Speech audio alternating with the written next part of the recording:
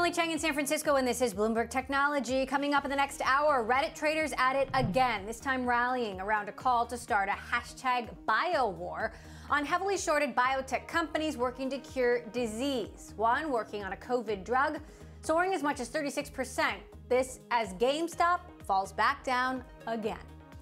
Plus, Elon Musk makes his debut on the hot social audio app Clubhouse. He talked about everything from Mars to wiring monkeys' brains, and even surprised listeners by interviewing Robinhood CEO Vlad Tenev himself. Clubhouse co-founder and CEO Paul Davison joins us this hour. And talk about a stock story. Okta shares up 100%. How the company is helping keep workforces secure as the pandemic continues, and why they're now telling employees they can work from home forever. CEO Todd McKinnon will be my guest. All those stories in a moment, but first, U.S. stocks had their biggest rally in about 10 weeks as several strategists said the recent explosion in speculative buying will not derail the bull market in equities. Let's get straight to Bloomberg's Ed Ludlow with the latest. Lots of curiosity about how the market would open today. Walk us through the day, Ed. Yeah, a positive day, and JP Morgan leading those voices saying they're not seeing any of the excessive leverage, excessive momentum in stocks that would give them cause for concern based on their models. The big picture, the big story that US equities rallying on Monday, led by tech, the S&P 500 up 1.6%, but you can see very easily the outperformance in technology stocks, the NASDAQ 100 up 2.5%. The Philadelphia Semiconductor Index up almost 4%, best day since November 5th, election week. And really a part of the story here is those big cap tech stocks. Look at the NYSE FANG Plus Index up 3%. Of course, we're waiting on both Amazon and Alphabet, the Google parent company, to report earnings on Tuesday. And as you and I have discussed, Emily, going into this earnings period, there was this big expectation that we would see outsized earning growth from those mega cap tech stocks. But the Reddit story, the retail trader story does not go away. Look at GameStop, down 30% on the day. Extreme volatility still in those stocks. Another Reddit favorite, AMC Entertainment, though, basically flat, little action. So in terms of where those day traders and retail traders are turning their attentions, wow, what a story in silver. Over the weekend, that's where the money was going. In fact, silver jumped to an almost 8-year high, extending this surge that started with that retail frenzy. The most active futures you can see on your screen rose as much as 13% earlier Monday to about $30.35 an ounce. That's on the COMEX, the highest level since February 2013. They've come away a little bit since then, but that's the new hot pick for all of the keyboard warriors on Reddit, Emily, silver. Right, and even though the frenzy dying down when it comes to some companies, this whole controversy is still very much in the spotlight. In fact, Elon Musk was in a Clubhouse last night and surprised everyone listening. I know you were listening, I was listening, by passing the mic to Vlad Tenev, the CEO of Robinhood, who just happened to be in the room, almost eclipsing the interview with Elon himself, Elon grilling Vlad Tenev. What was your takeaway from that?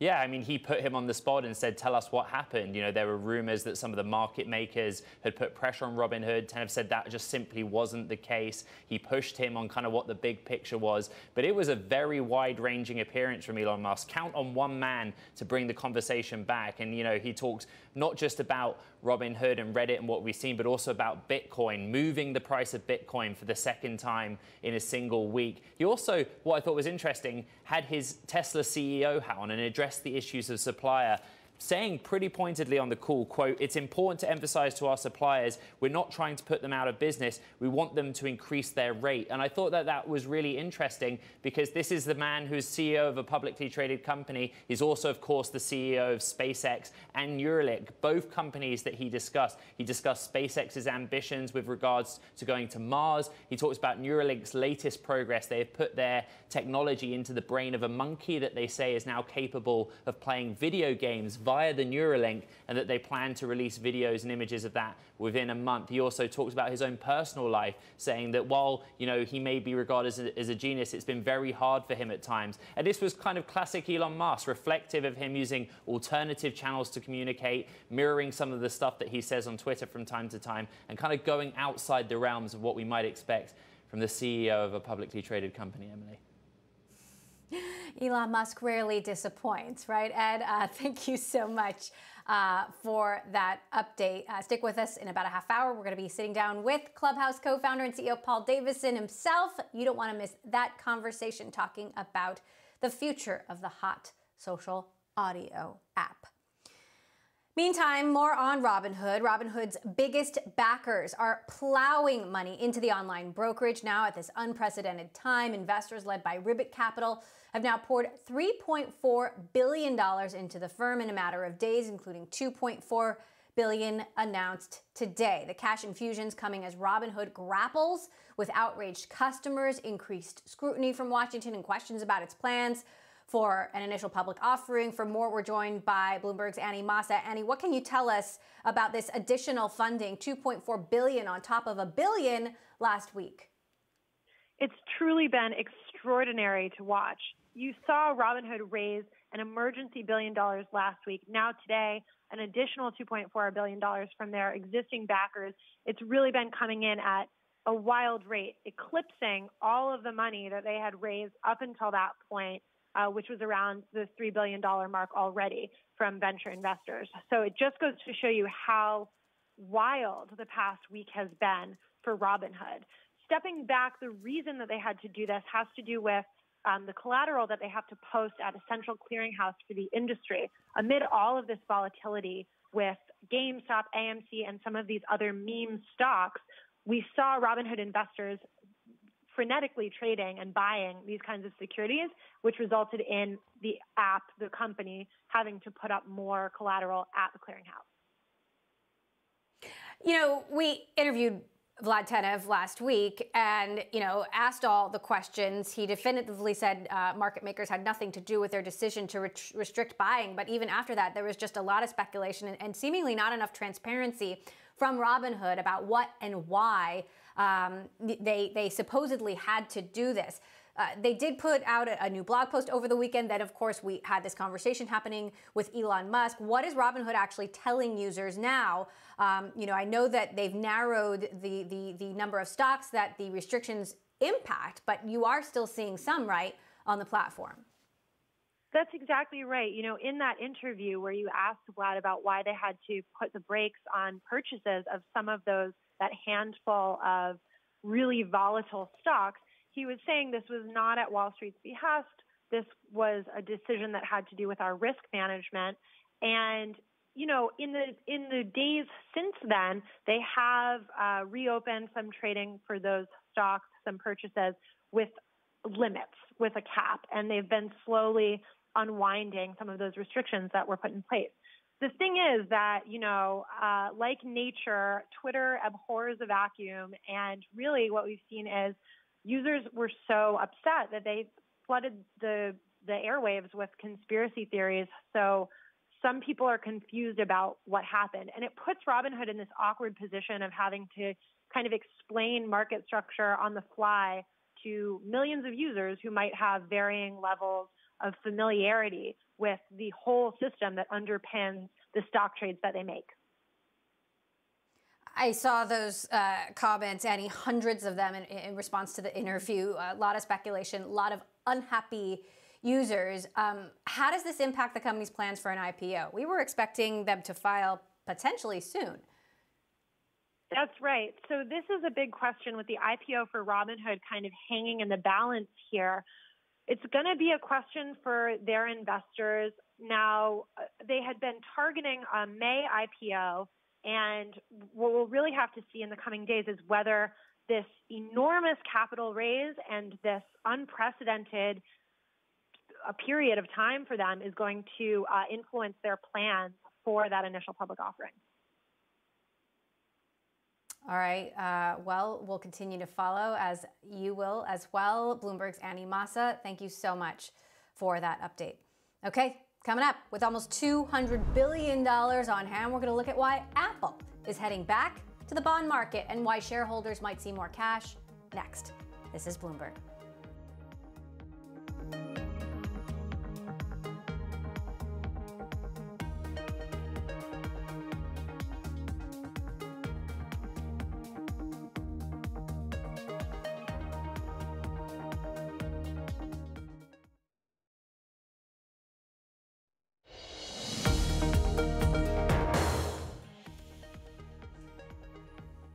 Apple is selling $14 billion of bonds to take advantage of cheap borrowing costs, tapping the market for a third time since May as it looks to return more cash to shareholders. Until 2020, Apple hadn't borrowed in the U.S. investment-grade market for more than once in a calendar year since 2017. Joining me now, our Bloomberg News consumer finance reporter, Molly Smith. So, Molly, give us a little Bonds 101. Why is Apple doing this again? It's kind of really why everyone's borrowing right now. It's really just why not? The money is there. Investors are so eager to lend, especially to a company like Apple that is just such a major issuer in the bond market that you really almost are compelled to be involved in these deals if you're an investor that tracks any sort of meaningful index, that Apple is going to be a large part of that. So new issues are a good way to get exposed if you're looking to usually sell out of old holdings of a bond and get into the new ones. They usually come with a bit more of a enticing yield for investors as a reason to buy the new issue. So it just priced actually before we got on and all went pretty well today. So Apple isn't just anyone, though. Why is Apple doing this when they have almost $200 billion in cash on hand? Yeah, I think that's where it looks like some analysts have been speculating that the company is going to really ramp up its capital returns this year to shareholders. So that's usually what Apple has borrowed for in the past to fund share buybacks and dividends. And it looks like that's what's going to continue as they try to lower their cash balance down. And if you can do that opportunistically when the money is very cheap and pretty much there for the taking, it makes sense. So what does this mean for shareholders, for the folks on the other end? What sort of windfall might they see? I mean, the actual debt issuance itself doesn't really mean much for an Apple shareholder. For companies that are less creditworthy than Apple is, this could maybe be something you wouldn't want to see, that the company is taking on more debt, but Apple certainly has enough money to service its debt, and that's not an issue from a credit or a shareholder perspective. But I would think that, shareholders have become accustomed from getting these kinds of payouts from Apple. So whether that's coming from internally generated cash or external borrowings, I think they're just happy to see it. So is this going to be a theme this year? Are we going to see more companies do this? As long as the markets stay open and it's a credit that bondholders are willing to invest in, I would say, sure, why not?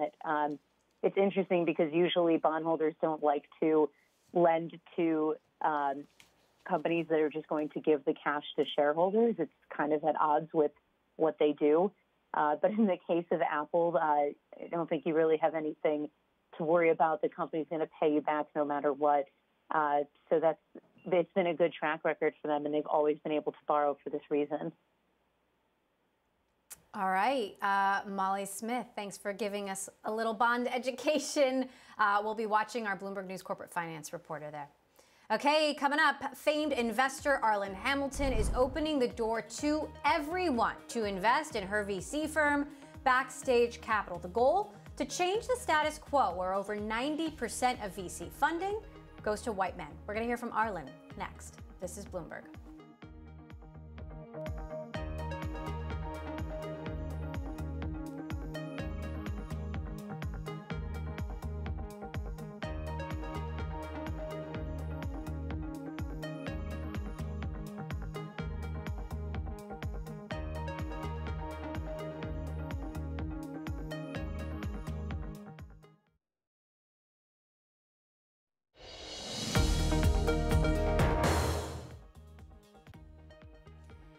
Backstage Capital has invested in over 150 startups led by underrepresented entrepreneurs. Now, it's going even bigger. The company has launched a campaign that allows anybody to realize potential gains from Backstage's current portfolio and future rounds of private investments. With this new initiative, any investor can participate in helping Backstage close the funding gap for diverse founders.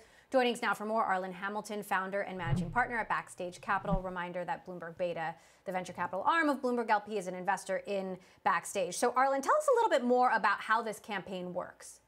Sure. So it's on republic.co /backstage. You are investing in a Reg CF, a crowdfunding campaign. And when you invest as little as $100, you will enjoy and participate in the upside as Backstage, the investment entity, does. So this is not an investment in a individual company in our portfolio. It's an investment in Backstage itself. And you'll enjoy and participate in the upside of our carry and our management fee. Now, we've been closely following this sort of retail investor revolt, the rise and fall of GameStop, and there seems to be, a fundamental shift in power happening from institutions to individuals, and also, continued pushback against sort of the establishment, and people wanting their voices to be heard. Tell us more about why you are doing this. What drove this idea?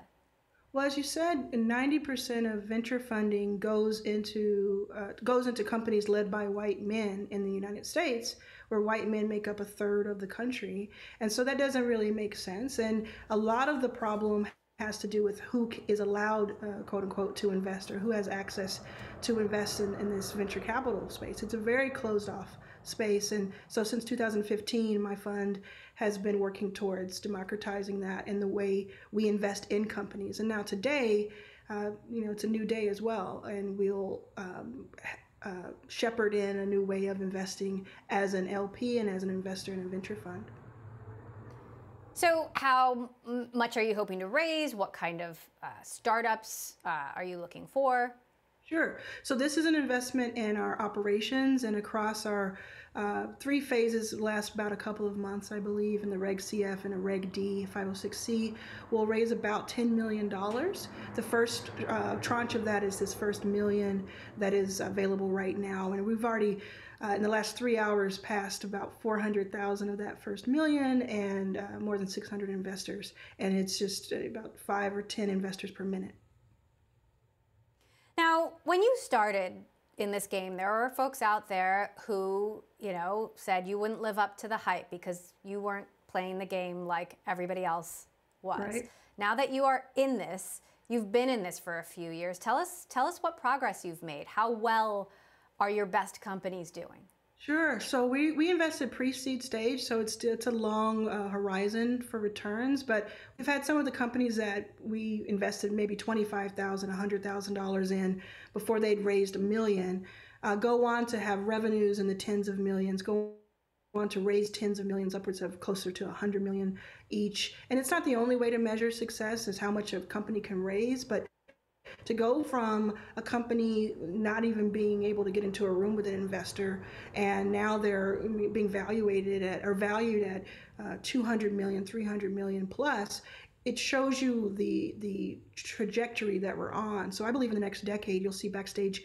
not only have a lot of these success stories go on, but you'll see us have hundreds of millions of dollars under management, and some of our companies will go on to be the unicorns. And we also enjoy the companies that don't make it to unicorn. We're very founder friendly, and we think about it as a cash on cash. So if we put $1 in and you can bring us back 10, we don't care how you got there.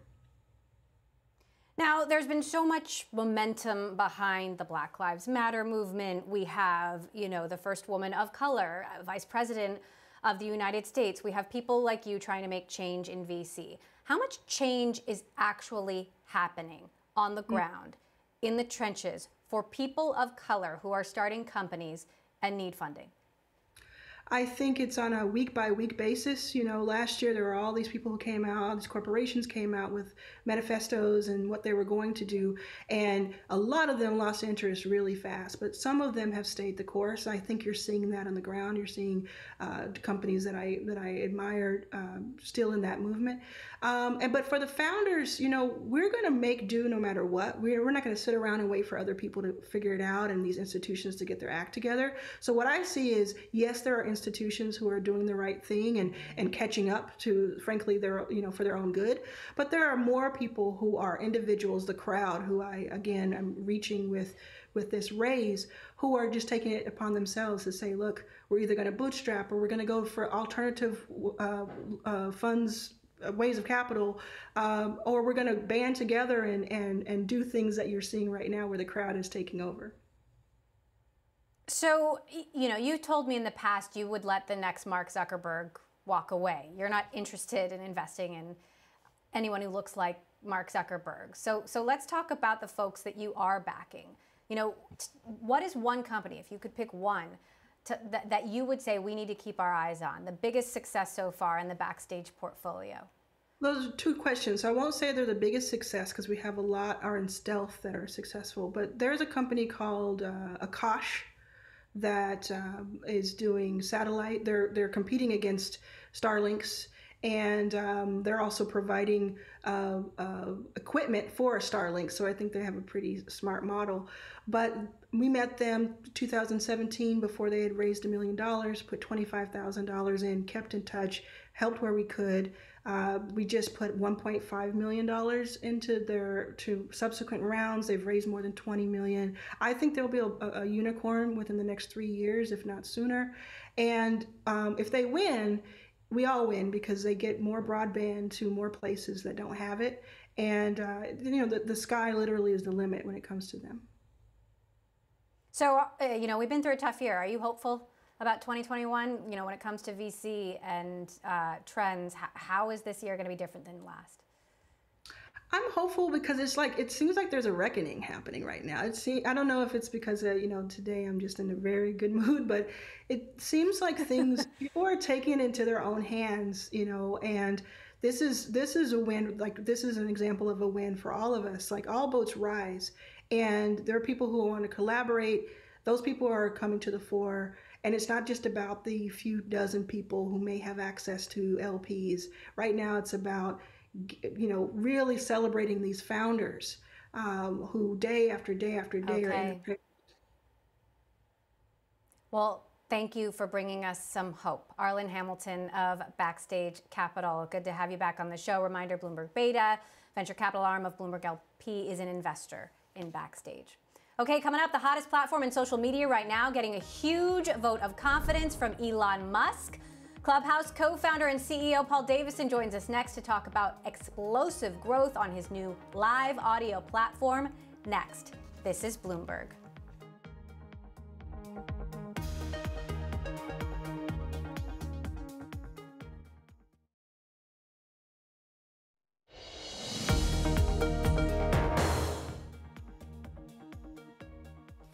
Welcome back to Bloomberg Technology. I'm Emily Chang in San Francisco. When the private social app Clubhouse debuted in March, it almost instantly became the hottest topic of Silicon Valley intrigue and fascination.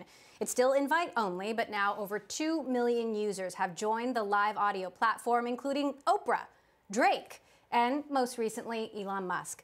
The Tesla CEO gave a lengthy interview Sunday night, ranging from wiring a monkey's brain to Mars, and even surprised listeners by asking the CEO of Robinhood to take the mic and grilling him on trading restrictions. Clubhouse is backed by VC heavyweight Andreessen Horowitz and more. Joining us now, Clubhouse co-founder and CEO Paul Davison. Paul, you've had quite a 24 hours from Elon Musk and Vlad Tenev last night to, I'm jumping in there in the middle of the day today, and I hear Ashton Kutcher on the platform. I believe you have, like a 10-person team?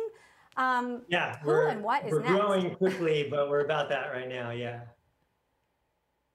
So talk to us about your vision here. A lot of people are talking about Clubhouse as, the next big media platform. What does that mean to you? Well, I guess I'll start off with what Clubhouse is. Clubhouse is a new type of social network that is based on voice, where people come together with others to talk and listen and learn from each other all in real time.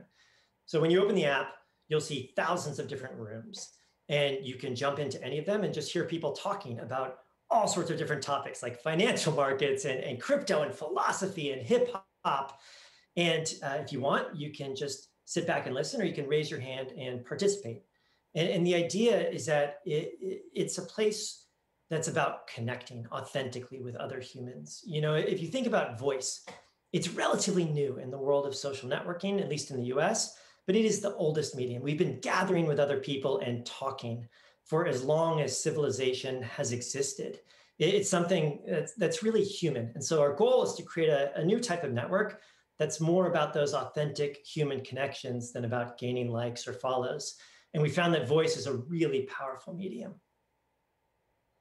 It's definitely an intimate and a different kind of experience. It's hard to describe it until you go in there. I did try to get into the Elon room last night, and like a split second after it opened, it was already filled with 5,000 people. Then there were all these other rooms that were full with thousands of people. It is invite only for now, but I've noticed that you have been increasing invites, it seems like quite dramatically in recent weeks. Is that by design, and how soon will it be open for everyone? You know, from the earliest days, we've been designing Clubhouse for everyone, and our goal is to open it up as fast as we possibly can. The only reason it's not open to the world yet is because, you know, as you mentioned, we've historically been a small team, and we just want to make sure that the experience scales before we open it up. We try and make sure that each time a new wave of users joins, the experience for everyone who's already on the app gets better rather than worse. But our goal from day one has to build this for everyone. The diversity, the breadth of the community, it's the greatest thing about it. And so we don't know exactly when we're going to open it up, because what we do is we sort of turn up the knobs a little bit on invites and watch what happens to the experience and get feedback from our users. And if it continues to scale, then we'll continue to open it up more. So my hope is that we can be open to everyone within, you know, months, not weeks, not years, but months. And we're really excited to get out on Android and to localize it into other languages, so that everyone around the world can experience Clubhouse in a way that feels native to them. So will it be like, just like I can turn on the TV and anybody can watch, you know, a certain program, or turn on the radio, anyone can listen in? Is that what Clubhouse is going to be like? Yeah, and hopefully participate. A really large percentage of people who come in and listen to conversations end up talking as well. And that's one of the really nice things about it. You can sit back and be passive, you can multitask, or you can participate. And the thing about voice, you mentioned this a second ago, it's such a powerful, intimate medium. You know, you have all the intonation and inflection and fidelity and bids and asks that voice gives you, but without any of the anxiety of video. You don't have to worry about what you look like or how messy your house might be. And so people are really authentic, and it's incredible how quickly you can form connections with other people when you're just using your voice. So, you know, there's been some confusion about whether what happens on Clubhouse is public or private. I know you say you're not allowed to record anything that you hear, but, you know, people were streaming Elon's remarks. There's been news reporting on it. People are tweeting about what they hear. Where do you draw the line? Well, we leave it up to the creator. We always say creator first. That is one of our big mantras that we have, and it guides a lot of our product decisions. And so if you want to host a big public conversation, you want to allow people to record it, that's fine. You can actually do that with the explicit permission of all the speakers. And if you want to have a more private conversation, then that's fine too. You can kind of think of it like going to a conference, right? Where some people might opt to go to the keynote, and there's a really impressive speaker, and she's got thousands of people listening to her. It's not particularly interactive, but it's public, and a lot of people like going to that. Then other people go to the smaller breakout sessions that might be more interactive and about these niche topics that they're really interested in. And then you have the hallways of the convention center, lined with hundreds or thousands of people charging their laptops and introducing their colleagues to each other and having private conversations. And that's where some of the most magical moments happen at a conference. Or you go to a music festival and you have the main stage and the side stages and thousands of people on their picnic blankets meeting friends of friends. That's what Clubhouse is like. The room is a really flexible container, and we leave it up to the creator. If you want to be public, great. But if you want to have a more private conversation, you should be able to control that. There are concerns, though, about hateful content, racist, even radical content. I mean, Facebook hasn't figured out how to moderate and create more healthy conversation in almost 2 decades. How are you going to be able to police and moderate anything and everything that is said in any room at any given time? Well, I think that's a really important question for any social network. And the reality is, if you want to build a product for the whole world, you have to recognize that there are bad actors in the world, and you have to build a product that's durable and can withstand that. So we think about it along 3 lines. Who are the people that we have internally that have deep knowledge about this and are willing to think about the nuances of live group audio and how that might be different and where we can do better? What are the policies that we have in place, both externally, like through our community guidelines, our privacy policy, and our terms of service, and internally? so we can enforce any incident reports that we receive in a consistent way.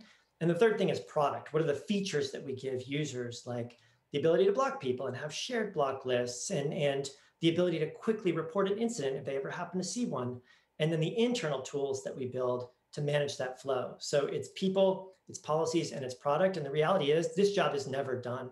The most important thing as a social platform is that you deeply care about it and you prioritize it and you recognize that these things constantly have to evolve so you can stay one step ahead of those sorts of things. Now, you've been building companies for a long time. You've got experience with a lot of different investors. It seems like Andreessen Horowitz has really stepped up here. Another entrepreneur tweeted today, David Lieb, I can't think of another startup whose investor has had such an early impact on breakout success. You've got Mark on there, Ben on there, Ben's wife Felicia on there. Where would Clubhouse be without them? And do you think this will put pressure on other Silicon Valley investors to step up? Boy, they've been phenomenal partners to us. We had high expectations and they've exceeded them tenfold. And you know, not to mention Chris Lyons and Nate Jones and Sonal and you know, their internal teams. They've just been wonderful partners to us. And you know, I think that I hope it inspires other people. I mean, we couldn't have asked for a better partner. And so we just announced recently that we raised another round of funding, also led by them. And we're just really grateful for everything that they've done for us. You know, and they played an important role. I think the user community is another group that I would be remiss if I didn't recognize. I mean, the Clubhouse is nothing without the user community, and it's everything with them. They've been so thoughtful and so helpful with their feedback, you know, with their suggestions, by, you know, helping us build a diverse, welcoming, and inclusive community. It's groups like both of those that have really allowed us to do, you know, what we've done so far, and we couldn't do any of this without either of them. So speaking of somebody in the user community, Jessica Lessin, the founder of The Information, last night tweeted, so Elon Musk tells the world he'll be on Clubhouse tonight, but many reporters can't listen in because Marc Andreessen, Clubhouse's biggest investor, blocks them. So yeah, really time to think about powerful people who have who can shape the narrative exactly as they want. You know, Twitter allows folks to block people. It's often used to combat harassment. But what is your response to that? Well, you know, it goes back to our policy of creator first. And, you know, the reality is there are times when you're dealing with live group audio where the wishes of the creator, and that just means the person who started the room, anyone can be a creator, but the wishes of the creator can be at odds with the wishes of the listener or a would-be listener. You know, it could be that you're hosting a room and someone wants to be there, but you don't want them to be in that room because you want it to be more intimate, or they want to be on stage and you don't want them to be on stage. My co-founder Rohan and I decided early on that if there ever was that tension, we would prioritize the creator. And we think it's better for everyone if you can build a product that works for creators. That's why we want to invest in creator monetization and other features to make sure it's a great experience for them. And so like I was saying with the conference analogy, there are going to be people that want their conversation to be broadcast to the whole world. And there will be people that want to have a smaller, more intimate conversation. And we believe that as a creator, you should be able to decide that. So how do you plan to make money, and how do those monetization efforts scale? So we're really excited about the idea of monetization, not for us, but for our creator community. And again, I mean creator with a lowercase c, just people who start rooms, who host conversations. There's so many incredible people on Clubhouse and in the world who are smart, who are funny, who have domain expertise, who are just great at bringing people together and hosting conversations. I mean, you see that in our community, like Bomani and Kat and Francine, later, all of these amazing people who are doing that every day.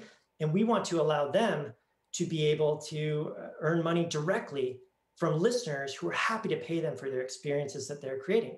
And that might be subscriptions. It might be ticketed events. It might be the ability to tip someone to say, thank you for bringing this conversation together. We're really excited about doing that. We think it just aligns incentives properly. It gives people a reason to come on the platform and to host great content, and everyone benefits from that. So we're planning to invest in that and to do it sooner rather than later. And, you know, we're in such an interesting time right now where people have sort of more uninterrupted time at home. They can listen in. When we get to a new normal, when, you know, typical Silicon Valley networking events come back, does Clubhouse growth continue, or do you see a change in behavior? We think that voice is a durable medium. My co-founder Rowan and I have been interested in it for a very long time. We started this company in late 2019.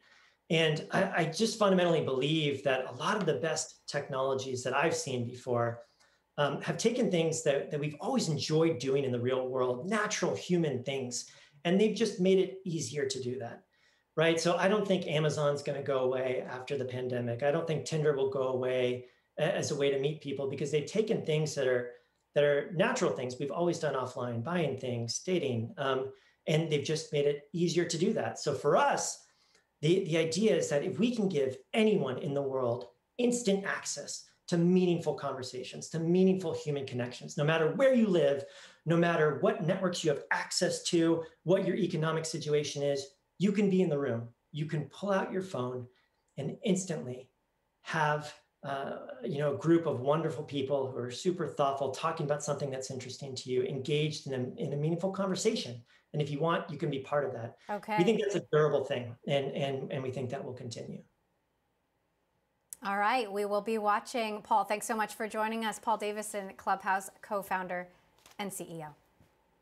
All right, coming up, technology grew at its fastest rate ever over the last 12 months, fueled by the pandemic as workforces rushed to work remote.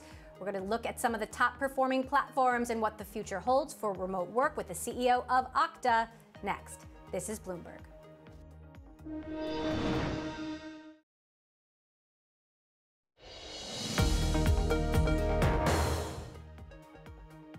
Last January, no one could have predicted the role technology was going to play over the next 12 months, including Okta, which releases a new report on workplace trends every January. This year, cloud and cybersecurity are among the fastest growing businesses as companies continue to work remotely. For more on our special Work Shifting series, I'm joined by Okta co-founder and CEO Todd McKinnon. So Todd, nobody knew how 2020 was going to play out, but we have a better idea of 2021 now that we are here. What surprised you most about the last year? Oh, yeah, it was a crazy year. I think so. For the viewers, Okta is an identity company. So we connect people to the technology they use at work, or our customers to their websites. So we get this unique view in terms of the data on what people are using. So we expose that in an aggregated way to let the industry and our customers and the market know about the trends of what people are using and what people are finding success with in this crazy time. So that's the context for the report. And as you mentioned, this is our 7th annual report, and it did not disappoint. If you look at the top fastest growing applications, 9 out of the top 10 are totally new, including number 1, which is Amazon Business, right? Amazon has a lot of great products, but they're not necessarily known for the business purchasing application, which we saw rocket to the top of the chart. So people want to buy a new work from home setup to be productive in remote work. Amazon Business helped them do that to the tune of about a 300+% growth rate in the last year. So Okta shares have been up 100% over the last year, in part because there are more companies out there that want to protect the work that their employees are doing, whether they're using Slack or Salesforce or Zoom. What do the next 12 months look like to you? Well, I think what we've seen is the pandemic and working from home accelerate trends that have been in motion for many years. The trend of more cloud applications, the trend for every organization to have to become a technology company in the sense that they need to build their own websites and mobile apps to compete with their digital competitors, their offline competitors that are getting online. And then the third thing, as you mentioned, is every company has to be great at security. And if you look in the report, we actually see a lot of interesting data about security. So if you look at all the industries that Okta serves, higher education and education in general is the most threatened industry. So we see emerging threats against that group of organizations at about twice the rate of banking and finance. So everyone's got to deal with security, and education organizations have to deal with it, according to our data, more than most. So speaking of cybersecurity, in the wake of the SolarWinds breach, has there been an increase in demand for cybersecurity? And what can you say about your outlook there, given this new and it sounds like very dangerous threat landscape? Yeah, I mean, the threat landscape is dangerous. It has been for a long time. And as organizations are trying to take advantage of all this new, modern, innovative technology, we talked about the top 10, all these great new modern applications like Figma and Miro, which are collaboration applications, Lattice HR. And there's all kinds of innovation out there. And it's easy to use, it's highly accessible, it's from the cloud, but that means more security risks. So when you look at something like a SolarWinds breach, everyone's looking at their own infrastructure and saying, hey, I thought the cloud was the way to go, but maybe that was an on-premise legacy system attack. Maybe the cloud is even going to come into my organization faster because of this. And maybe the cloud can even make me be more secure. So you get that benefit of easier to access and more security. And that's going to be the impact of this breach and in general move to people wanting to take advantage of more cloud computing. All right. Well, I urge everyone to check out that report on workplace trends. Todd McKinnon, Okta co-founder and CEO. Thank you so much for stopping by. Okay, coming up, signs pointing to a strong fourth quarter from Amazon despite costs related to COVID. We're going to talk about the results and what's ahead with Tom Forte of D.A. Davidson next. This is Bloomberg.